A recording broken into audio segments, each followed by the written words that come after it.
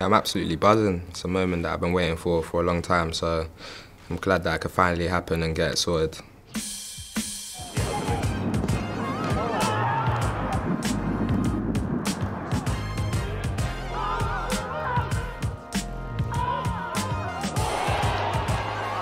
I'm very delighted that Flo has committed his future to Arsenal Football Club, as he's another great example of a youngster having a pathway at Arsenal Football Club, and us, especially now Mikel, Edu, within the first team, believing in him to have a career and to make the difference on and off the pitch for our club.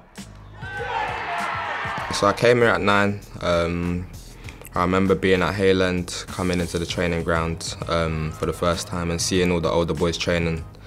And then I was just thinking to myself, like, these are the same guys that you see on TV. Yeah, from that age, straight away, I just had a drive and ambitions to be that guy eventually. And then as time gone on, I've just seen loads of different coaches help me in my career. Yeah, now I could just see that the work I've been putting in over the years is starting to pay off. The first big thing I done at the time was sign my scholarship. That was something that was huge for me. I remember being nervous if I would even get it, and then to obviously get it, that just brought me with so much joy. And then some memories that brought me joy on the pitch was, I remember when we got to the finals of the Youth Cup. Even though I was injured in the first leg, it was just nice that we managed to get to the final in such a big tournament. And yeah, it was just good to see the boys in that sort of environment. Obviously, looking at other boys that have made the step from the academy into the first team, it showed me that I need to have faith as well in myself.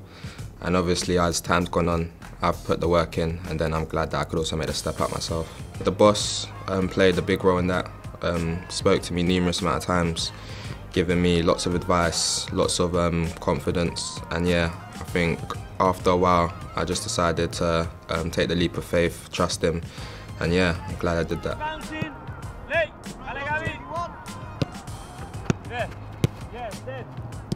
Kwame Ampadu, when I first came here at 18s, he showed me tough love, but it was definitely something I needed at the time. And then even now, Steve Bold's current coach, he's managed me really well this season, making sure that I took a more of a leadership role, which is something that I need to learn as well. I remember I scored my first goal, it was against Molde. It was a very different experience for me because it was the first time I was on an away trip. It was just nice to see how things were done there. And then yeah, when I only got my opportunity for about 5 minutes or so, but it was nice that I was able to score my first touch. So yeah, that brought me a lot of joy as well. Balogun, first time, scores. And with his first touch, he scores his first goal for Arsenal. I think the success stories of Emil and Bukayo shows that we have a talent pool of youngsters who are ready to step up in the first team, and hopefully we'll have more success stories in the game of football in general, that we have different avenues of a pathway for other clubs as well, because we think we have a fantastic academy with brilliant coaches and people who can develop our strong young gunners into and help them into the next stage of their career. Bukayo and Emil have shown me if you just stick at something for long enough, eventually it'll pay off. So yeah, I take good, huge inspiration from them. I thought both of them seemed ready when they was called upon each and every time. I thought definitely they prepared, not just physically but also mentally for the challenges. So yeah, I feel like that's something I've learnt from them. Every time I come over, all the lads are friendly, but in particular, I would say just strikers, Union, Laka, Uba, Eddie. We all talk, we all get along, laugh, and yeah, they just continuously trying to give me little tips here and there, things to help me improve my game. So yeah, that was good to see. For sure, he's very, very talented, and he shows every time he trains with us that he's a really, really great talent, and he's just work a lot, and a humble guy as well. And I like his style, you know. I like his style.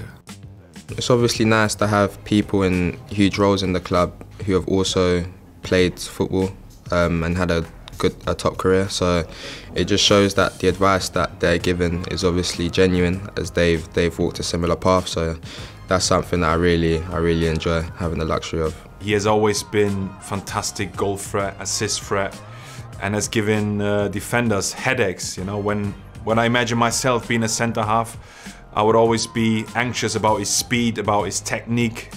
Throughout my youth career, I've been played in many different positions, just trying to learn the trades of an attacker, learning the different roles of, let's say, a winger or a striker or even a 10 at times. So yeah, I think it's just all helped and moulded me into the player I am today. I like to add to the game in all types of ways, whether that's coming to feet, running in behind, 1v1. So yeah, I consider myself more of an attacker. I represent here the academy, but a lot of people have worked on Flo, on his game, on his personality, to be in a position where he is now, ready to jump onto the next stage. But obviously, he needs to now perform on a consistent basis and show that he's got the ability to make a positive impact on the pitch and score a lot of goals for us. That's the ultimate goal. My ambitions for next season are to make an impact in the first team. I see it as something that I've taken upon myself to be able to go over there and make an impact and not just be one of the numbers. I want to be somebody who eventually leads that group. So yeah, I would say I have quite driven ambitions, and we'll see if I can make them happen.